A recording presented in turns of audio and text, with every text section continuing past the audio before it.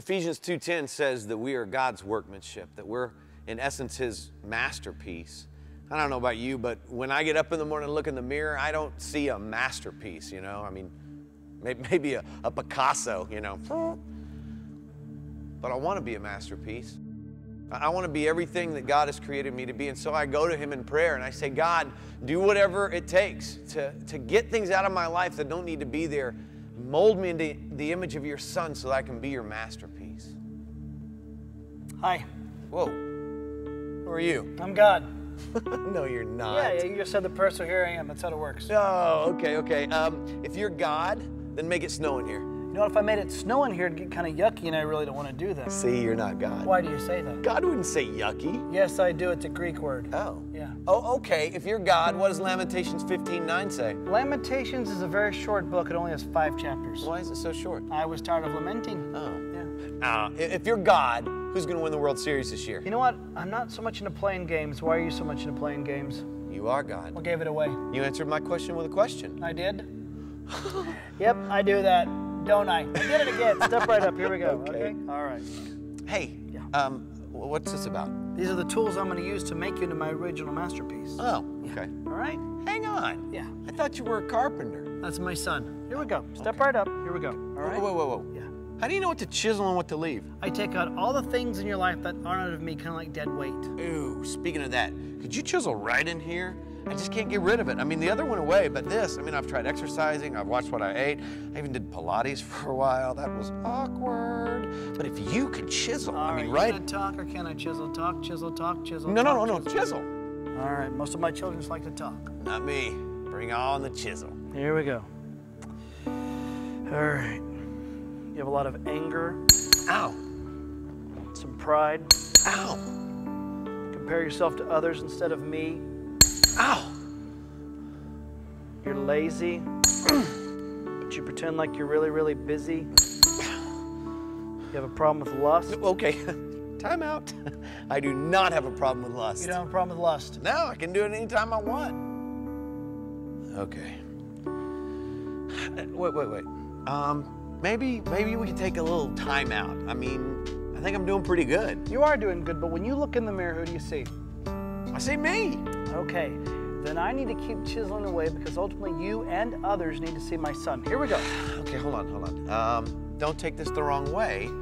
It's just that when I start looking more like your son, people get uncomfortable around me, you know? I mean, even my friends at church, they're all like, oh, you're holier than thou. Why won't you do that, you know? I mean, so what you're doing right now is you rather play God in certain areas of your life than for me to be God over your whole life. I did not say that. That's what you meant. Yes, it is. It's hard to talk to you. I mean, you know everything I'm thinking. I'm just saying, you've done good work. Maybe we take a little break, a little time out. We'll come back to it. What you're doing right now is so common. What you're doing right now is called control. Do you want to control things in your life, or can I chisel? Control, chisel, control. No, chisel. Here we go. No, can we chisel where I want them? That's called control. Okay. You've been holding on to this for a long time. You ready for this?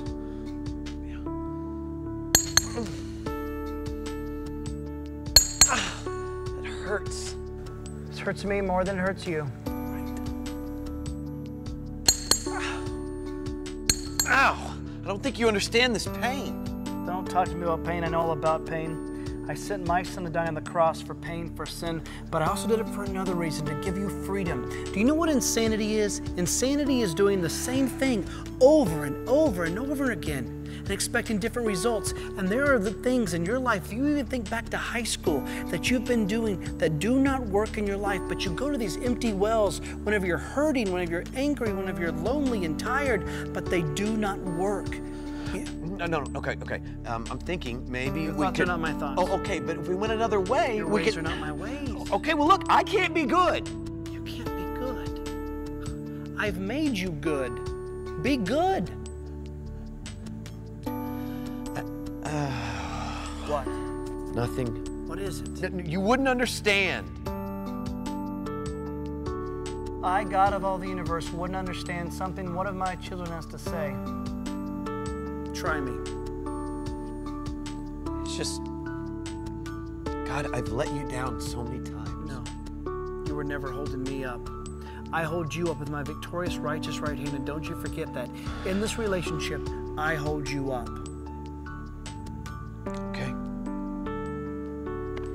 chisel away. All right. But just be prepared for what you're going to find in there. Because I know who's inside there. Because God, I get up every morning and I look at him in the mirror. And it is this scared little kid who gets up every day and tries to dress like an adult and act like an adult, but I can't. So just be prepared for what you're going to find in there. You have listened to so many voices for far too long that are not of me. You think you're junk, don't you? You really, really, really think you're junk. Listen to me. I don't make junk. What does that say about me? How can I show you that my love for you has no boundaries? I know. Reach in your back pocket. What? Reach in your back pocket. Why? Are you arguing with me? Reach in your back pocket. God. Yes? I was just saying, God, I'll do that right now. You were just saying my name in vain. You know what? It's a name, it's a saying. It's more than a name, it's more than a saying, it's more than a bad habit. It's a name above all names. I want to teach you something about my name. Reach in your back pocket.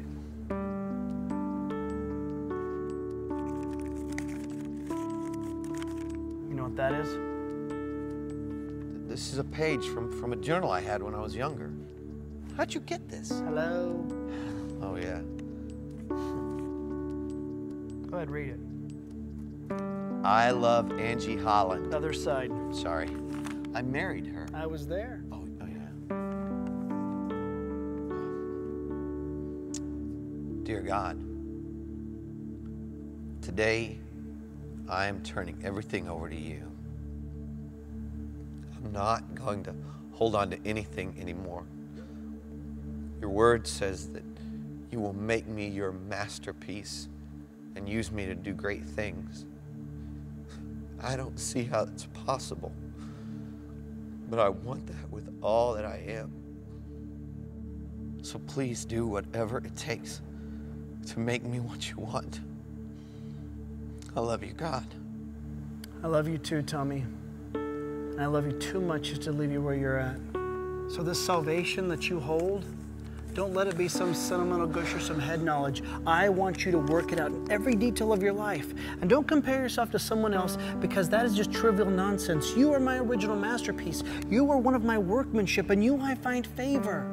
Don't look at this as a prison, but look at this as a father disciplines his child. A father disciplines the ones he loves. I know, but it's going to be tough. Yes, it'll be tough. But you bought into the lie thinking everything was going to be easy when you said yes to me. It's not how it works. I want you to do something. I want you to look up there and I want you to say, Tommy is God's original masterpiece. Tommy. No. The way you see yourself, or you yearn so much for others to see you. But the way I see you. Tommy is God's original masterpiece. Yes, you are. And so are you. God doesn't make junk. You are an original masterpiece.